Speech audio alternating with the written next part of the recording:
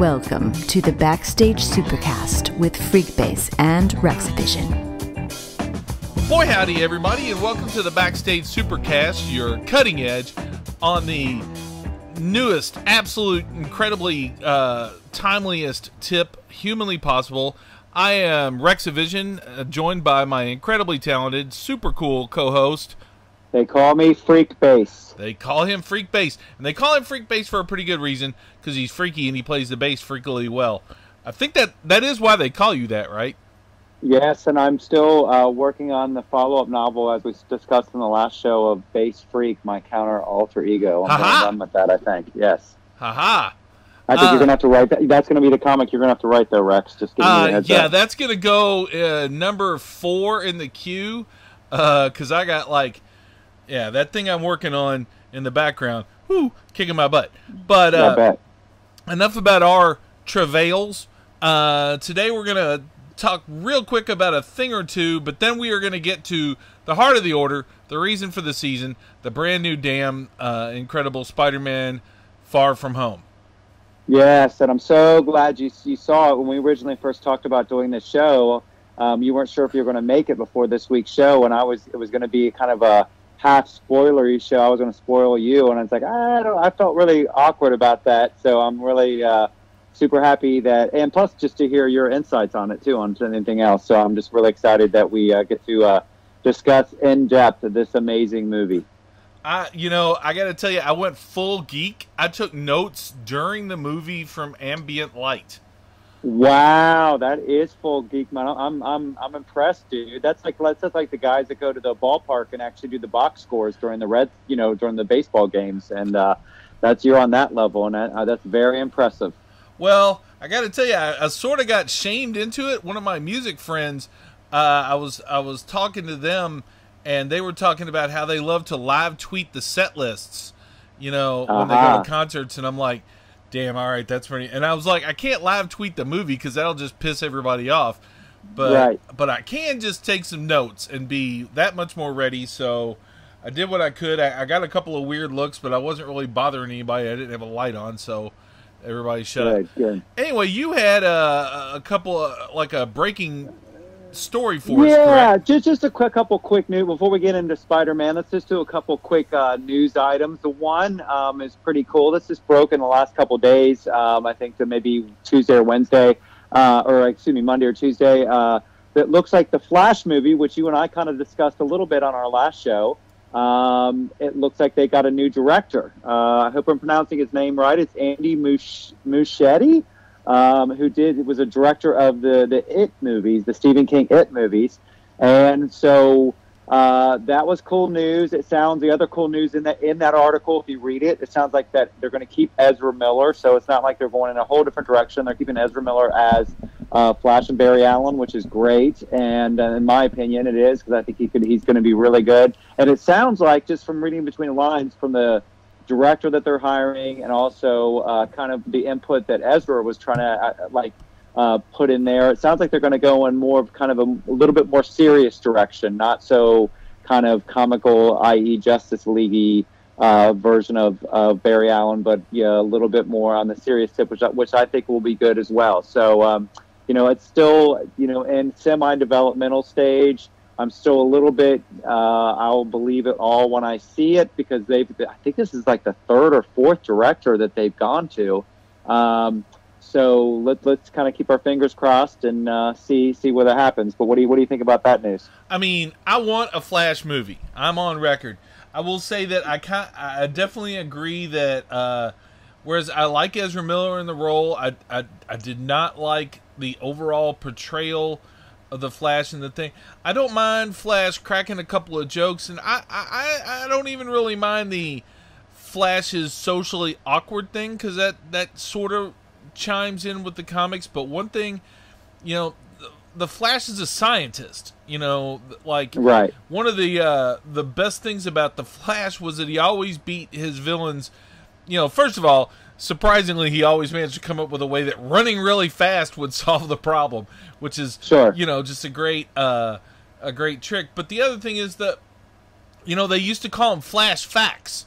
Like, they would have, little panels, like in the middle of an action sequence where like it would just be a drawing of the Flash's head where he would explain some weird semi-obscure scientific fact, as he was like, I'm going to run super fast in this direction, and then the Flash would be like, creating a counter vortex to cyclones. Right. And it's like, okay. Like, you got cool superhero action, and you got some bullshit that you could probably throw into it. I learned almost all of my scientific knowledge from comic books, at first when I was a kid. And, they actually cared about, like back in the day, they cared about making some of that shit right. So, right. I mean, there was no fake news back then. And I mean, comic books were more trustable than like the actual news programs of today, Sure.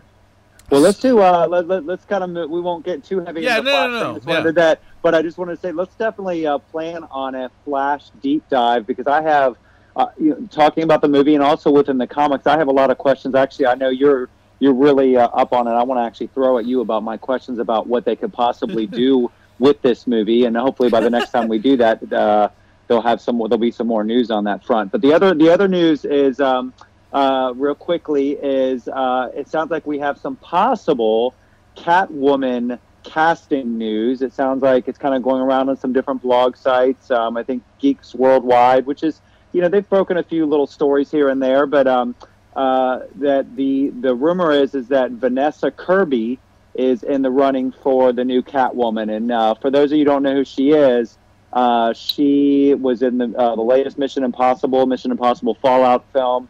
I know her from, there's a show on Netflix called The Crown, and she plays Princess Margaret on The Crown.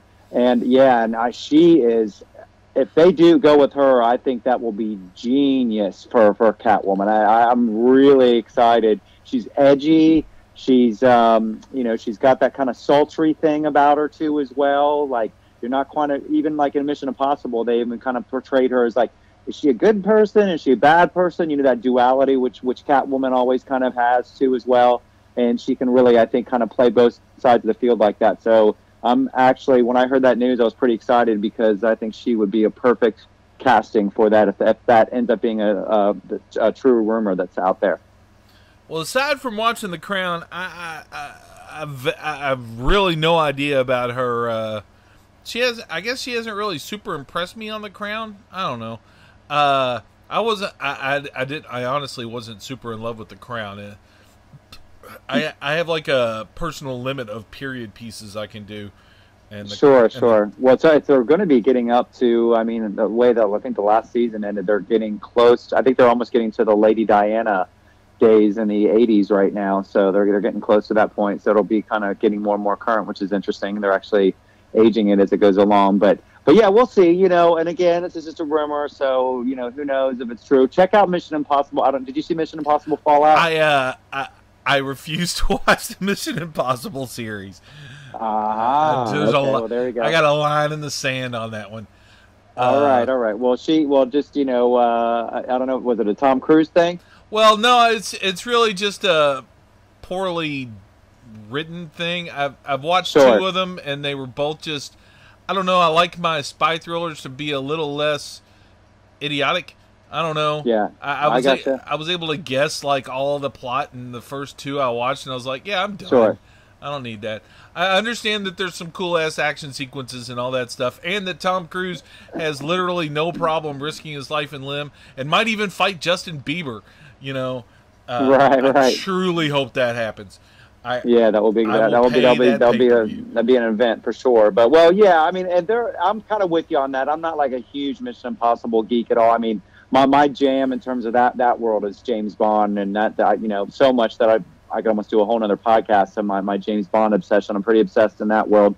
But her individual, I did watch this one because this one got such a good buzz. Also having had Henry Cavill in it too as well gave me a little extra incentive to watch it. I wanted to see what he did outside of a Superman role too as well, and because he got really good reviews on that.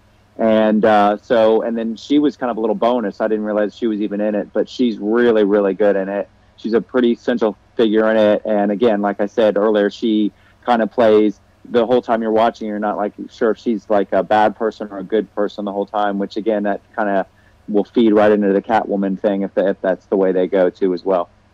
Well, All right. I literally can't talk about anything else but Spider-Man now. I'm just Okay, good. So that's our news for our late semi news for the week. So let's get into it. You start. So before we went on the air, before we go, let's talk briefly about both of our theaters. Now, I went on opening night, and which of course you would think, and it was. Mine was, if it wasn't sold out, it was. There might have been a seat or two left at the most, and then as you were telling me before we went on the air, Rex, yours was pretty much almost sold out as well. Yeah, I mean there was at best 6-7 seats open in the whole theater. I wasn't sure I was going to get to go to it. As you said, I'd planned on like just letting you spoil it for me, and then like try and conjecture it from as you talk, and that was going to be fine with me for the record. I've lived this stuff, and the movies are awesome, but I'm not one of those people who wigs out on spoilers too bad. It's like, okay, well then, whatever. Because for me, it's the execution, sure, and all that. And I know every Spider-Man story kind of front and backwards, and those are the ones that count. This is just kind of the big fun movie stuff. So, but yeah, I want to call back to our first show really quick though, as we get into this review too as well. And by the way, this is going to be, and let's say it, this is going to be a spoiler review. So if you have not, seen that's going to be in the title. Yeah. Oh, okay, perfect. But perfect. No, say it out loud. If you guys don't want to hear about Spider-Man, then you probably don't want to be listening to the spoiler Spider-Man review, because that's what's about to happen.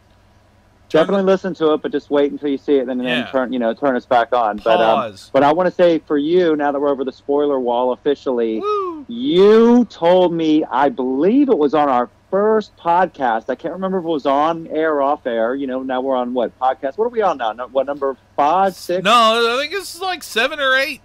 7 or 8. Wow, here we go. Time flies when you're talking superheroes. So you were the one that predicted one of the post-credit scenes, and I'm talking about the final post-credit scene. You told me that you had a feeling that was going to happen, and you nailed it. And that's before I had seen Captain Marvel. Thank God I have seen Captain Marvel, which, by the way, if you haven't seen Spider-Man, it's almost Endgame. You could got away with not seeing Captain Marvel. It will be okay, because I didn't see Captain Marvel before Endgame, and I was fine.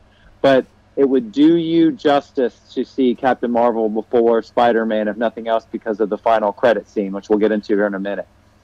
Yeah, it's just, I'm not going to say it's obvious, but if you've been, like, paying attention to this stuff with, obsessive eyes for, decades, the storylines that they can translate to the big screen are kind of narrow in a sense. Not narrow per se. I mean, there's a zillion things they could do, but like clearly, and I want to get into the meta stuff towards the end of this review, but clearly Marvel has a sort of a big picture-y way that they look at everything, and in that regard, there's a couple of like background story structure things, like what they did with that last reveal that serve a multi-film franchise concept pretty well. And that one's just, especially with Captain Marvel introducing this particular set of characters, it's sort of unavoidable. I mean, it had to be how they did it. So, but let's talk about the movie. What'd you think? Oh, dude, I really, really loved it quite a bit. I think the biggest standout thing, if I had to pick one thing, is just how much Tom Holland is really, really growing into the role. I mean, I could see him being Spider-Man for the next 10, 12, 15 years easily. And he just seems more and more comfortable in his skin playing the part. I love how much they're really even kind of playing up with all the fantastical stuff that happens with it, with the whole Mysterio stuff and everything, which is great, and we'll get into the discussion of that. I love how much they are really talking about Peter Parker dealing with everyday life things, worrying about his girlfriend, worrying about Aunt May, did I do this, all the friendly neighborhood Spider-Man things. He's this amazing superhero, and even that they kind of get into him almost kind of being the new head of the Avengers, the new Iron Man, kind of almost handpicked by Tony Stark. He still obviously is reluctant and is not quite ready for that responsibility for that. And there's so much of that human element to the whole thing, with even with all the special effects and again all the illusions and everything that are happening on the screen. That's really what his personal story to me is really what kind of stuck with me in terms of once I left the theater. I think I agree with pretty much everything you said. I don't think that they've yet to give him a true, complete Spider-Man like outing. There's still like some elements that need to be introduced into the series, but I like the fact that unlike some of the other movies, they're developing. They're giving him his stuff slow. They've nailed, like you said, and Tom Holland has nailed the overwhelmed teenager with superpowers thing. Like, yes. I completely believe that guy is having a lot of troubles, balancing his powers and responsibilities with going to school and all that stuff. And that is like the absolute core of Spider-Man. People, wonder why they keep knocking him back to high school in these movies. And that's, like, this is the first time, like, Tom Holland, it's like he's clearly the youngest kid to play Spider-Man. And he's also like, like Tobey Maguire, I liked him in his movies, but he just kind of looked old. And like Andrew Garfield was what I call pretty. I don't mean that in like a weird way, but I'm like, Peter Parker's supposed to be a little bit of a geek, kind of right. And like Andrew Garfield's like, I mean, again, not to sound weird, he's like a hunk. Like, what girls are like, I wouldn't ever want to go out with Peter Parker. That is not, I think, the reaction the girls are having to Andrew Garfield. So yeah, I mean, he does the dweeby little thing. There is a moment where he pops the shirt off and he's ripped and all that. So clearly he's also, into the let's keep ourselves in superhero shape and everything. He's no Fat Thor, but I'm just all in on Tom Holland being Spider-Man. Like you said, I actually kind of wish, specifically because of the end of the movie, and like you said, we'll get into that when we get towards the end of this thing, but I wish they were just making Spider-Man movies back to back, the Avengers. I'll take a Spider-Man movie like this every single year. Yeah, I agree, and I agree with you. You're going back into the Tom Holland thing, which he feels real conflicted, but not so much in a way like, oh, woe is me, I've got all these amazing superpowers. He still feels happy. It's not, this sucks, I don't want to be Spider-Man, but it's still just like conflicted is the best word, which is I think is great.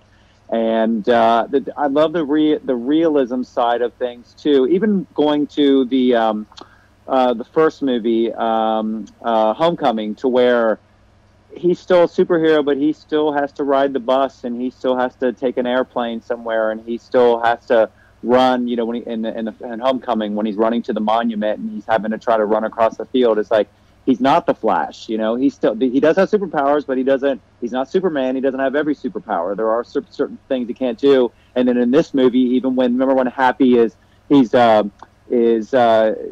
sewing him up, with giving him stitches basically, and he's like complaining about how it kind of hurts, and he acknowledges like, yeah, I have superpowers, but it still hurts. You know what I mean? So I thought that was good. The vulnerability, I guess, is what I'm getting to, which I think is really great about the way that they're portraying him and the way Holland's doing it too as well. Okay, so the movie, it starts up pretty much 6-7 months after the snap. They've renamed Thanos' snap because, quite honestly, there was like hardly anybody there when it happened. Like there was no reason for the public at large to call it the snap because like what, Thor was there, that was it. Right. So yeah, right. So everybody calls it the blip, and apparently we all saw. We the survivors, theoretically, that would mean that you and I survived this thing. I got to tell you, though, I figure one of us would have been ghosted if we were in the thing. The podcast would have been sad. It would have just been one of us talking. But, it's, they deal with the blip in a sort of a comical way. They don't touch on what a lot of people, I've read a lot of opinion pieces about this stuff and everything, I mean, like how everybody would react if half of, your friends disappeared, some of which in front of you in a rather kind of horrific way, Sure. And in the Avengers movie, they deal a little bit with the support group that Steve Rogers is running, but, they play it a little more for comedy, which is tone appropriate for a Spider-Man movie. But sure, and not only when they disappeared, but also when they come back too as well. When the scene when I think they're playing basketball, and there's all of a sudden all people kind of just show up on the basketball the court as well too. I will say also in that particular scene, also kind of weirdly appropriate that they show back up in their uniforms, the people who disappeared. And they show up during a game. So here's my question: Did that game get interrupted? I mean, how do we even keep score? Is there an asterisk on that one? It's like, well, they were up at the half, but then the blip. So okay. Right.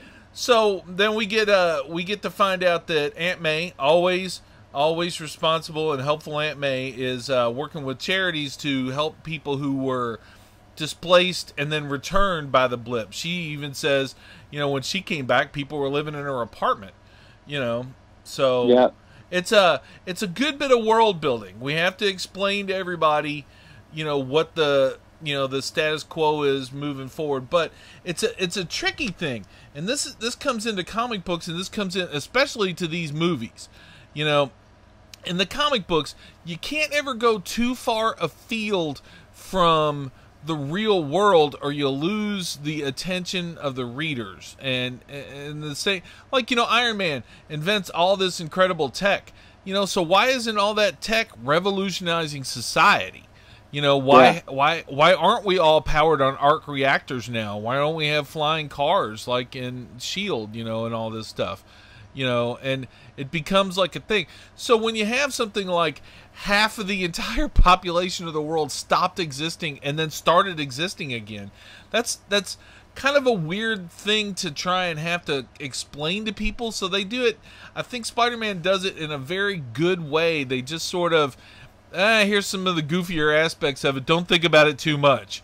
Because if you think about it too much, you're going to go, well, I mean, like, has all religion in the Marvel Universe changed? Sure. I mean, sure. Yeah, but I thought they bit off just about, especially for a Spider-Man movie, like you said, they bit off the right amount. They didn't go too deep in it. The one thing I thought was also cool, how they explained the height.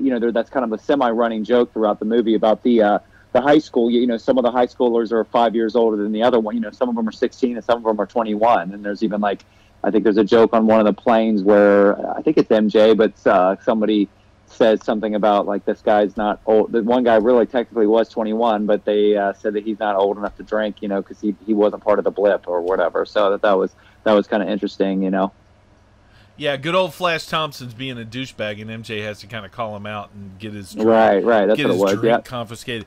And that's the MJ and Flash thing. It's a good thing you brought that up, because that kind of brings us to the next point I wanted to bring up. Like, Spider-Man's flat out a superhero teen comedy. You have all of the teen comedy tropes. You've got you've got a romantic rival for a relationship that one character is fixated on. You got a wacky friend. You got weird situation-based misunderstandings where Peter's trying to hide that he's Spider-Man from MJ, and he's kind of double talking. And you've got the jock character, which is the rival for MJ with Peter, with Brad. You've got the bully character with Flash Thompson, and then you've got the clueless adults, which are the teachers, and then you got the kids who talk way smarter than kids are supposed to talk. Right. Yeah. Yeah, it definitely has Homecoming even more, but still in this movie too as well. It definitely has some very intense John Hughes elements to it as well. And I think the thing that was really good about especially Homecoming, and even this one too as well, although I do feel that they're kind of on the cusp of it right now in this one, is that you really believe those kids would be in high school, but I think this is the last. I think the next one, they definitely got to be graduated, because they're right on that edge, even Tom Holland, and of course Zendaya too as well, where they're looking more like people in their 20s versus high school kids now too as well. But I still think they pulled it off on this one, especially with the blip being incorporated and everything as well. Yeah, I mean, I don't know. They stuck Tobey Maguire in the high school movie. If they can get away with that, they can get away with anything. Just hand wave it like, just shut up. They're in high school. Leave us alone. You know, right? But they didn't leave him in high school very. Like I think in the first, the Sam Raimi, I don't think he was in. I mean, they got him out. You remember they graduate at the end of the movie. Yeah, he's out at the end of the movie. Right. Yeah, so he's living in the apartment. But yeah, definitely. Well, I mean, the thing is, though, Tobey Maguire also looked like he was getting ready to retire at the same time. He was way too old for that thing.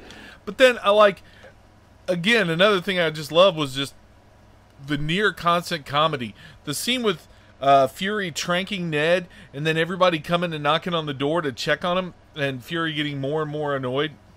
That was actual comedy gold. That was good.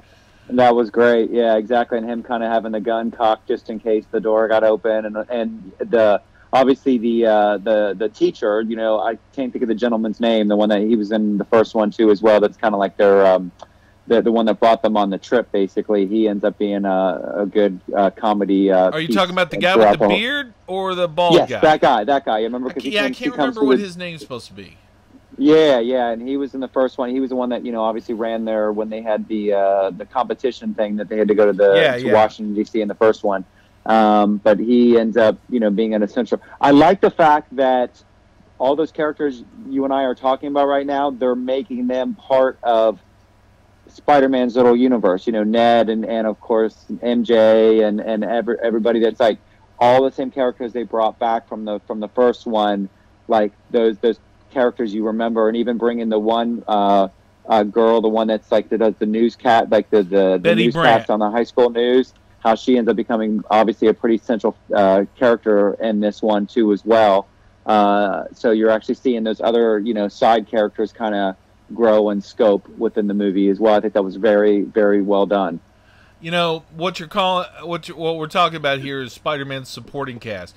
Spider-Man has had since day one of the richest supporting casts of comics. This was again one of Stan Lee's masterpiece moves was world building. He just did such a great job with like they did the comic book creators, especially Marvel. They pioneered something called the Marvel method, and that the idea was that like Stan Lee would come up with a plot, and he would give the plot to the artist. The artist would read the plot, figure out how to represent that in a graphic medium, and then Stan Lee would take the drawings back and then letter them, sort of dialogue. He would write a plot, get back the films, so to speak, and then write what everybody was saying to each other. And but Stan Lee was known for giving occasionally some copious notes, and he worked really hard on creating that cast. Like, it's Ned Leeds, who is a reimagined older character, and Betty Brant was actually originally a secretary at the Daily Bugle. We managed to get back the most important Spider-Man villain supporting character, although he's kind of a villain later in the movie, and we'll mention that for sure. But he's got just a rock solid set of characters, and they'd be fools to not use these, and that's actually kind of what they did wrong. They focused on Harry Osborn and all that stuff, but man, like, Spider-Man's got really cool friends, and stories come from them all the time. And another thing Spider-Man has, and this is what I really want to get into here, is the absolute best rogues gallery of villains, and we get not just Mysterio, but we get sort of representations of 4 other ones in this movie. Yeah. Mysterio, I mean, we'll get into the other 4 in a minute, but wow, Jake Gyllenhaal, him too as well. I mean, now we've got Keaton in the first one and Gyllenhaal in the second one. I mean, they're sparing no expense in terms of their villains in these, which are remarkable. That used to be always kind of the knock on Marvel, I know, in the movie universe and in the comics, but definitely in the movie universe, is how, whenever everybody got into the DC versus Marvel talk, everybody was like, oh, well, DC's always got way better villains than Marvel has. Not even close. And they are disproving that with this franchise for sure. And Gyllenhaal is just so good in this. So much so, I mean, I've read enough of the comics to know enough about Mysterio's background to know that he is a villain. But there was a good 20 minutes into this movie, I'm like, wow, maybe they're going to do a whole different interpretation of him. Maybe he's not going to be like the bad guy. Like they were really. I was kind of starting to kind of follow them along on that. Even that I knew in the back of my head, I know something's going to change here. But Gyllenhaal was so convincing in terms of the way that he was pulling off the whole I'm a superhero or a future Avenger myself type thing. And of course, the whole, replacing Tony Stark and Peter Parker's life to plot that they had going on too was just genius as well. But yeah, so you give me your thoughts on that, Rex. I'm sure you have plenty. Well, first of all, flat out, since I was like 6 years old, I have loved Mysterio. When I was a little, how do you think? We're not to interrupt you, but were you happy with the costume and everything? Because it was. That's exactly where I was going. Like that was the thing that drew me to Mysterio. Was like literally, like I was given this little digest of the first Spider-Man issues, and I'm flipping through them, and I'm like, who's the dude with the fishbowl on his head? And it's like, right. I'm an artist myself, nowhere near some of these classics, but Steve Ditko is the as we mentioned earlier, Stan Lee would give the plots, and then so Stan Lee probably said something to Steve Ditko like, I don't know, this villain's of a con man, so I don't know, come up with something. And like Steve Ditko's like, okay, giant cape, fishbowl on his head, little eyeball grommets, giant gauntlets for no reason, and everything's purple and green. It's like, oh, okay, right. What was that all about? And for the record, Steve Ditko, absolutionist, complete objectivist, non-drug user. Everybody's always said, oh, Steve Ditko was all high and shit. Steve Ditko was as straight as an arrow, son, and he created Doctor Strange's visuals and all of Mysterio. I mean, Mysterio is everything you want, and they killed it in the movie. He is the absolute most movie. I mean, like in the comics, he's an ex-movie special effects guy. Like you can't have a character more ready for being in a movie than Mysterio. And yeah, I know what you're saying. I posted about seeing the movie as a sort of a surprise on the way home from the theater last night, and I mentioned that Mysterio's a villain, and I got a private message from somebody, and they were like upset because they were like, they weren't sure from the trailer if he was going to be the villain or not. And I'm like, man, Mysterio's been a villain since 1964. I am not giving 55-year-old spoiler warnings to people. I mean, it's just, that's a little bit. Well, that again, I think that's the genius of Marvel too. The Marvel Cinematic Universe too is just because we all know that Marvel will kind of change things up a little bit. That even as they did with Mysterio, having him tied to Tony Stark and Stark Industries, which we'll talk about in just a second. But the just how convincingly they were almost like, you almost thought that, I almost went through a little thing. I wonder if they're going to, talking about the alternate universe, if they're going to kind of explain away his villainy, like in terms of the comics. And the way that it all came together, which we'll discuss here, was just genius too, as well. Yeah, I think the Tony Stark thing was both a matter of inspiration and just sort of contrivance in a way, because Quick question, comic book Wikipedia man. Did have Mysterio and Iron Man ever met in the comics? I'm sure they have. It's not anything, not anything big. They occasionally do like a sort of a switch off kind of thing. Like occasionally the Joker will go fight Superman or whatever. But his most famous other interaction with another hero is a particularly gruesome story he had with Daredevil. Oh wow! Well, that makes sense because obviously with Kingpin, obviously went over to Spider-Man's universe quite a bit too, as well. So yeah, it's that's New York guys, so that makes sense. Yeah, the story, and then also the story just takes way too long to even contemplate explaining. But yeah, you don't need to. That's not anything anybody needs to know. Yeah, Mysterio though generally, he's a Spider-Man. The thing is, a lot of the editors and the creators and stuff in the comics, there's certain villains they get a little territorial with, like and again, Mysterio's a great visual, but you know, once you lose the fact that anybody, I mean, you know, like they used Mysterio's best trick in his first appearance in 1964. You know, he pretends to be Spider-Man, and then he pretends to be a hero to catch Spider-Man. And because he frames him for a crime and then tries to pretend he's going to help catch him. And like, once you know that Mysterio is the master of illusions, so to speak, or whatever, then you stop giving any credence to any crazy shit that goes on when Mysterio's around. It's right, you know, they do there's a fight sequence in this movie, though, that is pure gold for both Mysterio, Spider-Man, bringing the comics to life and everything. The sequence where Peter has started to suss out that, you know, the elementals aren't quite so really elemental, and he goes to warn Fury about it. We get a whole sequence of Mysterio at his finest, you know, with layer upon I mean, that sequence is just amazingly shot. You talking about the one with the subway scene with all the more psychedelic colors and all that kind of stuff? Yeah, yeah, and it just keeps Subway? Well, doesn't he actually get hit by a train? Okay, yeah, but that's not that's above ground, so it's just a train. Right, just train. Excuse me. Sorry. Yeah. No, it's just me getting confused. Yeah, no, that whole thing where, you know, at one point there's an army of Spider-Man who dogpile on him. That's straight from the comics. Right. That was great. That was such a good shot. Yeah. They constantly change the uniforms throughout the sequence. He does such a brilliant job of keeping Peter Parker off balance with his illusions.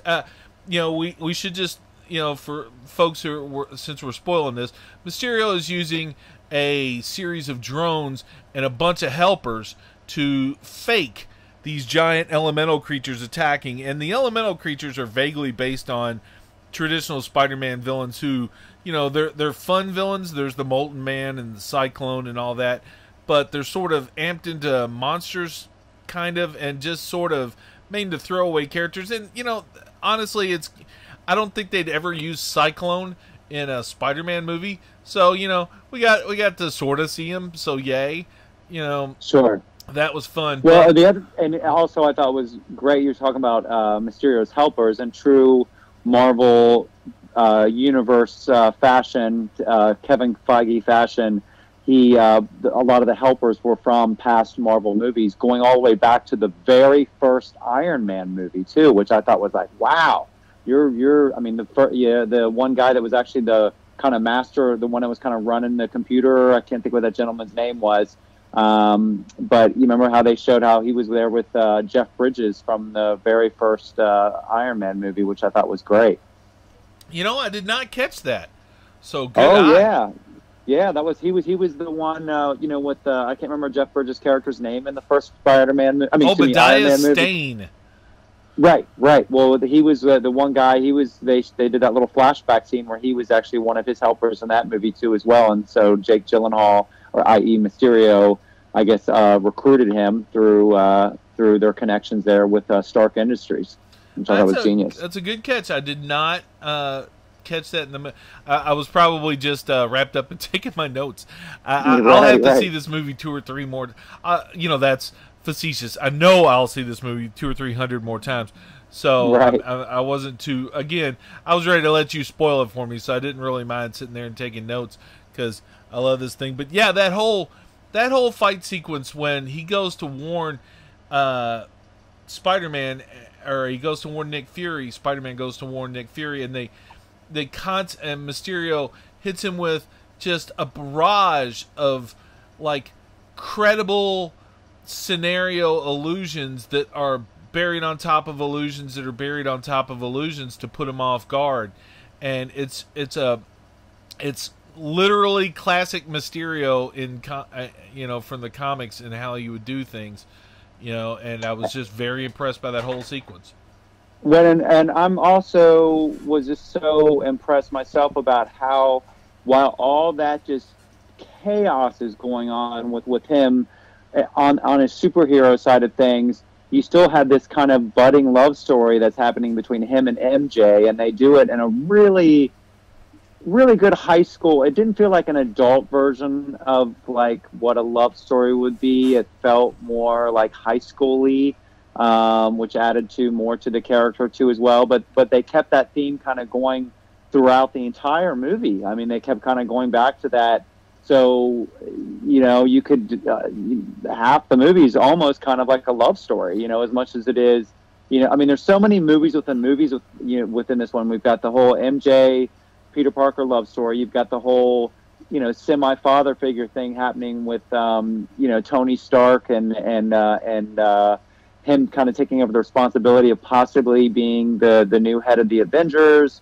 Yeah, there's just so many subplots going on too as well. Of course, everything going on with Mysterio too as well, which was the main focal point on most of it. But yeah, there's just so many layers and depths. And you talk about the watchability. That's the one thing I will say about Homecoming, which I thought that's one of all the Marvel movies. Like even Infinity War, I loved Infinity War, and I've seen Infinity War quite a few times now.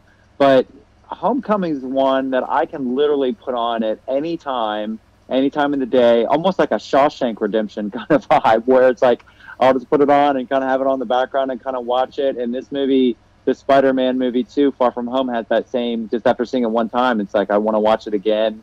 You know, part of it's for the action, part of it's for the love story, part of it is just for the character building. It's kind of got that same kind of quality. It's like I said, it's literally a superhero teen romantic comedy. Yeah. You know, I mean, it's like I like genre mashup stuff, and I think, you know, like Ant-Man is a heist movie with superheroes. You know, the first Ant-Man, and like, you know, as they start embracing these sort of genre blending things, I mean, you know, they're going to end up making stuff like horror movies that are also superhero movies and stuff like that. Sure. I mean, well, that's already happening in the DC universe. We talked about that on our last show with the Aquaman thing too, as well, with the Trench. Yeah, we'll again, same thing with the Flash. Let's wait until like something happens before we even consider that being real. But sure. Good point. Yeah, but you know, it's a goofball. I mean, and they embrace. Before I go in, I want to talk a little bit about some of the humor in the movie. But one thing I want to say, this was something I was saying what I meant earlier when I said they haven't given him a complete Spider-Man like story yet. This is a kind of a weird little personal thing, but Spider-Man, this is very important, is supposed to be funny. Like literally, the guy Peter Parker, when he puts on the mask, it's supposed to be an element of freedom, and he becomes sort of a Bugs Bunny-esque mocking people thing. They did it okay in, like, say, those Andrew Garfield movies. They gave him some decent lines and stuff, but he's supposed to be using his humor to put people off. And what I think they're doing, and I think they're doing it on purpose because Marvel doesn't seem to make any mistakes, is they're building that up. What I think we're really seeing is a very long, protracted build-up to what will be just a very public Spider-Man fight somewhere down the line, where he has to fight a lot of stuff and just has to start making fun of them to confuse. I mean, that's what he does. He makes fun of people until they get upset. He trolls them. Spider-Man is literally a superhero troll. He'll just be, you know, talking about your weight and shit like that in the middle of a fight, just to keep you off your guard. I really want that, but you know, if you can't have a Spider-Man that jokes, make a freaking funny Spider-Man movie, and they did. I mean, I laughed. The nice hooligans when he wakes up after getting hit by the train in the Netherlands, you know, and how nice everybody was to him. But I mean, like, all those hooligans in that jail cell with him, they're clearly in that jail cell for a reason. You know, one would assume they got super hammered, as hooligans are wont to do, and cause some trouble. But they're nice as can be, sober in the morning. They've thrown a jersey over Sleeping Peter, and they're concerned about their jailer's pregnant wife. I thought that was some great, just sort of toothless but still funny. I mean, it wasn't mean in any way. Those jokes weren't to anybody's expense. It's just some silliness. That's supposed to be Spider-Man. Silly shit happens. Exactly. Yeah, I agree with that. I forgot about that scene, but yeah, that was a great scene too as well. Now, to me though, for closing action sequences to a Spider-Man movie, you know, to me, up till now, the gold standard has been Spider-Man 2 with Alfred Molina playing Doc Ock. That whole sequence. But I think this was the best Spider-Man action sequence. The ending of this movie, the very just insanely imaginative uses of Spider-Man's powers. That's the best. When he fights the drones with the webbing, that's the best use of Spider-Man's webbing in a movie yet. Yeah, definitely. Yeah, that's a very good point too, as well. Definitely. Yeah, that ending sequence was incredible, and I thought also with going to Mysterio and Jake Gyllenhaal, the way that they kind of kept going between the reality of him and the illusion back and forth, and it almost became the reality became almost more as much of a threat as the illusion did. The way they were able to do that, I thought that was just so good. As you know, and obviously bringing all the kids, all his friends, MJ and all the friends, with Happy being part of that too as well. Which is another point we haven't talked too much about in the movie, is Jon Favreau's how much of a factor he was in this movie. He was almost kind of a foil in the first one in a way, because Tony Stark was more the focal point whenever they brought them into play, but how he kind of bridged kind of the Avengers world into the Spider-Man world, and he was I just think he was such a crucial character in this movie too as well. And funny, my favorite line, which was also in the preview too as well, is when he's going to rescue the kids, and he said, "I'm here to here to help you for with Spider-Man," and the one guy's, he's like, "You work for Spider-Man?" "No, I work with Spider-Man." Very, very crucial point for him to say that I'm not working for Spider-Man, I work with Spider-Man. I thought that was really funny. And even though I saw that that was a big thing in the trailer too, that still hit home actually in the movie when you saw it happen live. I liked him. I like Favreau in this. I like the giving him the series of mentors. After we wrap this up, I want to delve into a couple of the things like the themes of the movies, because they nail a lot of the classic Spider-Man themes in this, and Favreau is a part of that. I felt like occasionally he was maybe a hair distracting even from the overall thing. I don't know. It's like all the Favreau scenes seem to be weighted more, minus the one on the plane where he's like helping him get back into him, seemed weighted more by Favreau's character than anything having to do with Spider-Man. It was like, it was Spider-Man. And best probably one of the funniest laugh out lines in the theaters too. I love Led Zeppelin. Yeah. Oh God. When they were playing Back in Black by AC/DC. Yeah. The touches on Holland's social media unawareness is really good, and actually that brings me to my mind, the only real flaw with the movie is like the brutal MacGuffin that they introduce in the movie. The MacGuffin, I don't know if you know this, is a term coined by Alfred Hitchcock. It's basically any story device that serves no purpose basically other than to be a story device. And the Greeks called it the Deus Ex Machina, which would be like the sort of weird machine that would descend from the sky in their plays, that would be sort of like Zeus and everybody coming in to fix everything. And that's the glasses that Peter inherits from Tony Stark, the AI empowered glasses that he's used in the other movies, called Edith. I felt like that was my one weak spot. It was like, it was another case of something happening and all of the troubles stopping at once. Like, in the Avengers movie, they stopped the MacGuffin of the portal, and they blew up the thing. All the enemies dropped dead on the spot. There's a lot of these. It's the H.G. Wells thing from War of the Worlds. All the aliens, all the Martians died because of the common cold thing. Sure. I don't so much like movies that use like a off switch for all of the villains. And it makes kind of sense in the fact that it was a technological based threat, and you can kind of just turn that off. But they introduced this thing that had never really been made a thing before. They turn it into a serious back and forth thing once Mysterio cons Peter out of the glasses and everything. There is a good comedy bit where Peter almost kills one of his classmates, which again is just hilarious, plus deadly, but sure. That was my only real knock on the entire film, was that it was like, that was a little bit brutal and convenient.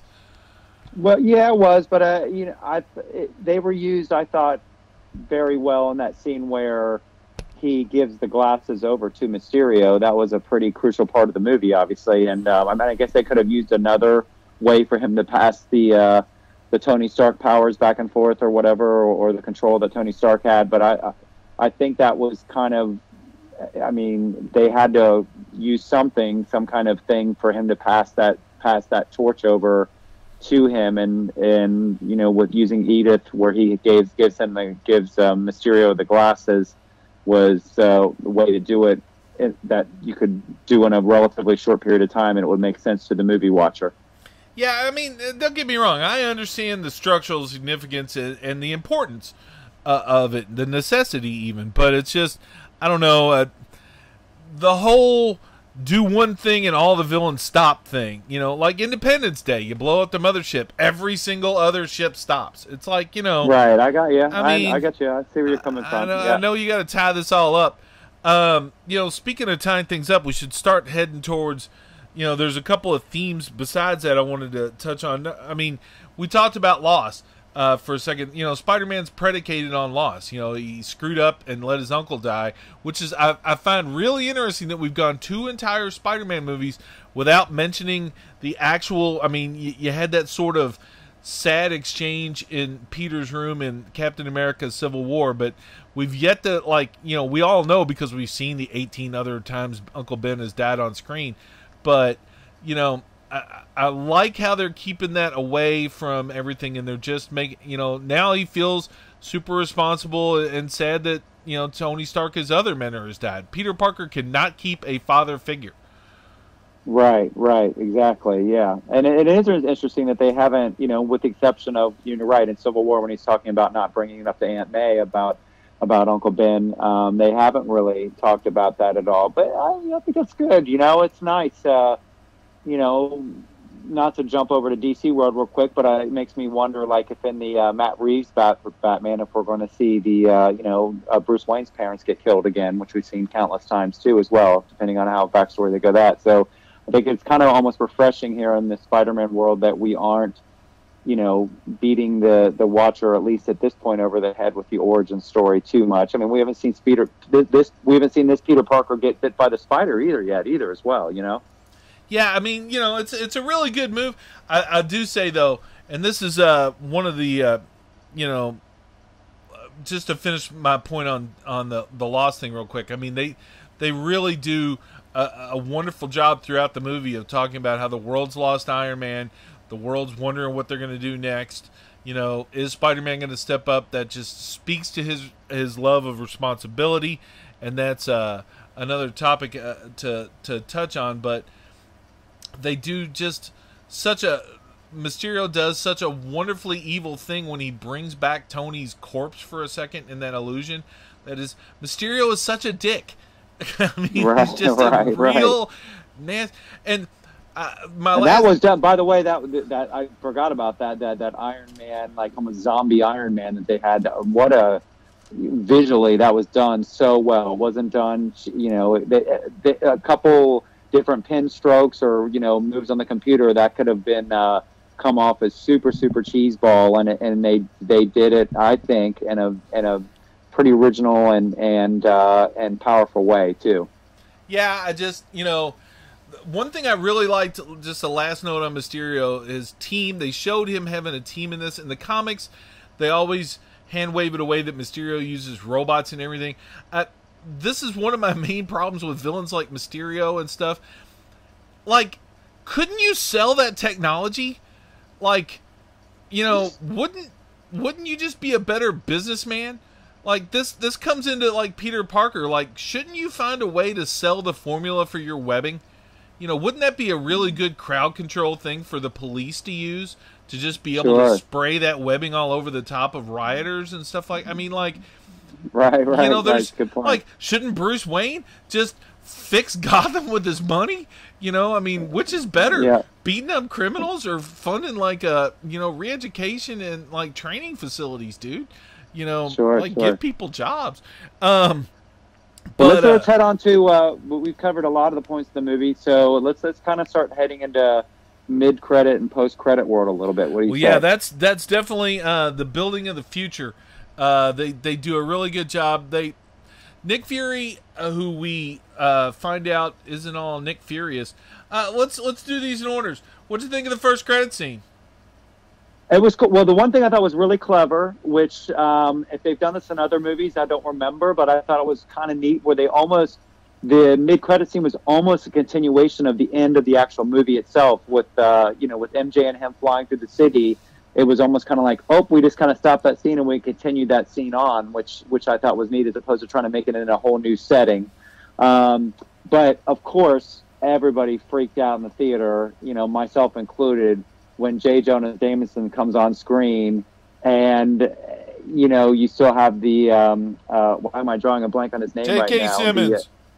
J.K. Simmons. I should know better than that. Having him play the. I mean, that just shows you how much Kevin Feige, how confident he is in what they've created in the Marvel Cinematic Universe, that they can go. And why recast? I mean, he's such perfect casting. It's like, why go and recast him with someone else? That way that just mentally bridges everything between that and the Sam Raimi Spider-Man. It was just such a genius move, and it was so good to see him on there. And I'm hoping that that wasn't just a cameo. Hopefully, he will actually be a character in the next Spider-Man moving forward too. Recasting him a la his current role in the comics, where he is kind of Alex Jones in a sense in the comics now. Print media is dead, so running the newspaper is kind of useless, as a story convention. So and having him, Mysterio's kind of last FU. And for the record, I need to say this: there is literally no way that Mysterio is dead. There's just literally no way. Oh, I don't think that for a second. Yeah. And then the other thing that there's so many parallels between Spider-Man and Iron Man, and obviously the big parallel with Iron Man in the very first Iron Man movie, telling the world that he is Iron Man, which is not really obviously Peter Parker, i.e. Spider-Man style, but they almost kind of did it for him with him telling everybody that Peter Parker is Spider-Man. So that's kind of a cool, very cool twist too. Again, Mysterio filming that thing when he's like, my thought is that Mysterio filmed that afterwards. Like, he used footage, and like he's sitting in his Mysterio lair somewhere in Europe right now, and like he's like, you know what, F Spider-Man. And again, Mysterio's a dick. He's just he is like the best petty villain, and that revealing Spider-Man's identity to the world is something they've done in the comics more than once. It changes, we ended the first movie with Aunt May finding out he's Spider-Man. We end the second movie with everybody finding out he's Spider-Man. It really upends the dynamics. But again, also the next after credit scene kind of illustrates why some of this won't help. But there were all those drones.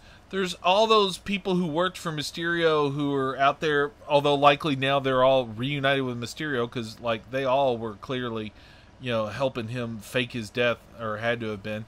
So who knows how that's all going to work out? But it's a wonderful story device, I really hope that the next Spider-Man movie literally starts with him still standing on the top of that street light with everybody looking at him. And he has that'd be good. That'd be a really good way to do it. It'd be super clever, and Marvel's the company to do that. I could see them doing that right away too, as well. Now, what do you think about the post? That was mid credit, obviously. What about post credit? Which again, for our listeners, send Rex a bottle of champagne or something like that, because and I can tell you this firsthand. I can't remember if we were on air or off air when he told me this. Probably off air, because I try and be cool about that shit. Yeah, he predicted this to the T, that the Skrulls were going to be in this Spider-Man as one of the post-credit scenes. Because remember, I was saying I thought it would be something to do with Green Goblin, and you're like, no, I think it's going to be the Skrulls, and you nailed it. Well, first of all, the Skrulls are liars, and Mysterio is a liar, and Nick Fury is a liar. He's a spy. You know, I mean, they deal with truth throughout this movie as a theme. You know, MJ has her little speech about truth.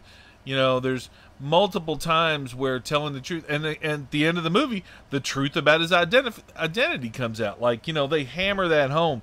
And the other thing is, very early in the Spider-Man original comics, they had some green, very Skrull-like supposed aliens in the story. They've since linked those people up with Mysterio. It's been a very weird little element of it, but you know, Marvel interconnects everything. Nick Fury has dealt with the Skrulls. You know, the Skrulls are. We've been introduced to some. I mean, once again, we see our good-natured Skrull friends, Talos and his wife. But you know, in the end, the Skrulls are villains. So don't. Whereas Talos and his wife and that little sect of them might end up still being good folks. Like Talos, when masquerading as Nick Fury earlier in the movie, you know, he has a little throwaway when they're walking and they think everything else is done, and he's talking to Hill, and he's like, you know, don't the Kree have a sleeper cell somewhere here on Earth feeding them information? You know, and that they never reference that again. It's just a walking line, and that was like a huge, to me, that was like a giant flashing red light. Like, this is important. Pay attention to this. Right. You know, because that shit's gonna come. In the comics, there's a very famous. We're talking about the future here and what those scenes mean. The Spider-Man being revealed scene shows that Spider-Man's gonna have. You know, he's had a kind of a charmed life in the first two movies. There's been like setbacks and stuff, and clearly, whatever, you know, with, you know, him losing all his father figures and everything. But in the comics, being Spider-Man sucks. Like, it's, you never get to do anything you want to do because there's always somebody robbing a bank wearing a, you know, super costume and some shit you got to go deal with. You know, your aunt's always falling down sick, you know.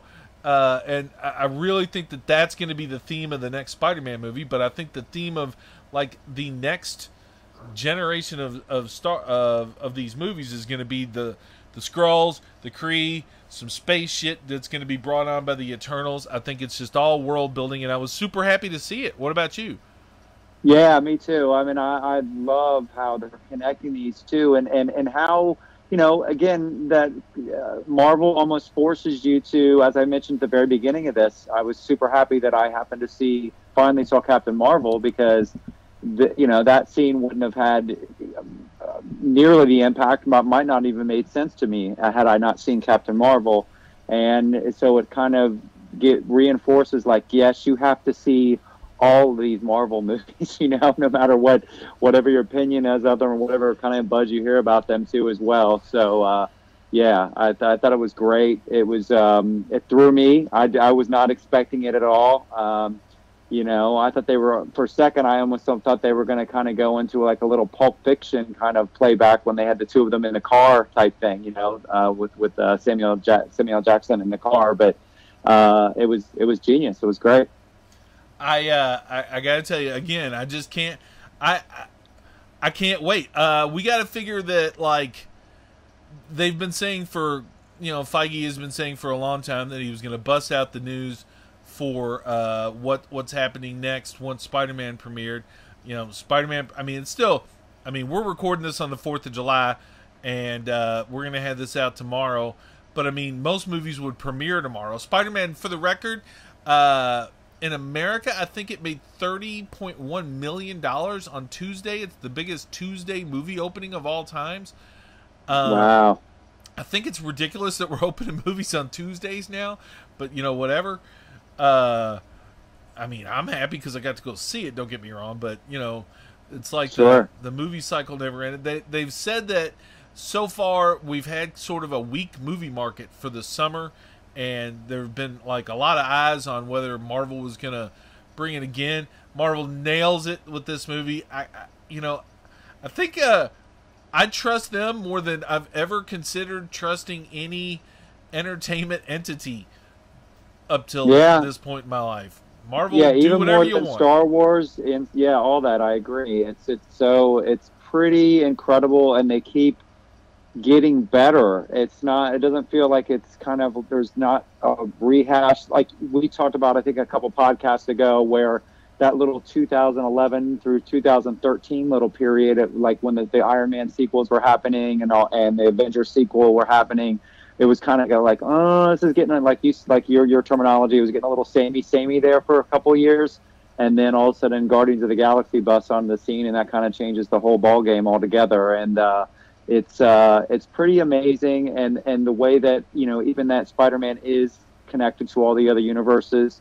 He lives. I mean, this franchise is living its own thing too as well. So I don't know, but this is kind of our first kind of official movie review on the show, and we didn't talk about this before we went on air. But what would you, if we were to give let's wrap this up with, if you were to give this what do we? I don't know. Would you go 1 through 10, or we go A through F? Let's go 1 through 10. I've always hated the A through F system. Okay, cool. Well, let's go 1 through 10. What would you give this movie? I give it a solid 9. The whole thing, it told a single cohesive story, as well as touched on a bunch of different kind of semi-important themes, and it did it throughout the whole thing in a fairly original and entertaining way. Yep.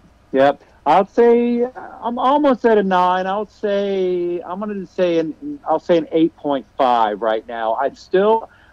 My initial gut is I still think I like Homecoming just a little bit more, and I think a big part, nothing to do with anybody in the current movie at all, but just I thought Michael Keaton was just so incredible, and still that big reveal was such a good one, with him being the father in there too as well. That was such a shocker. Even that, when I see it now, when I even know what's going to happen, when he finds out that Michael, his girlfriend's father is the enemy that he has to fight, I still think that was just so genius in the way they did that in the first movie too as well. So, but again, this is on first showing, still very fresh, but I just loved it so much. I would recommend it to anyone. I think it's a must-see, and if we haven't said it enough here on this podcast, make sure you stay till the very end too as well. The post-credit, there's the mid-credit scene, which happens a good maybe 2 or 3 minutes after the credits start running, but the final credit, in my theater at least, the lights were up.